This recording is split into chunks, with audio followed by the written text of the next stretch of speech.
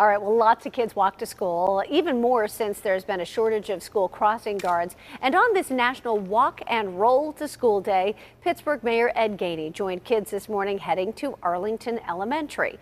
The principal there says it's important to involve the community to keep kids and students safe. A lot of our students walk to school, and so we like to build community with our community partners and have them involved.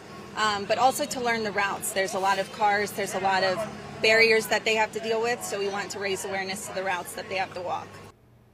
Now, the city's Safe Routes to School program is aimed at getting everyone moving together and finding ways to keep the routes as safe as possible for students.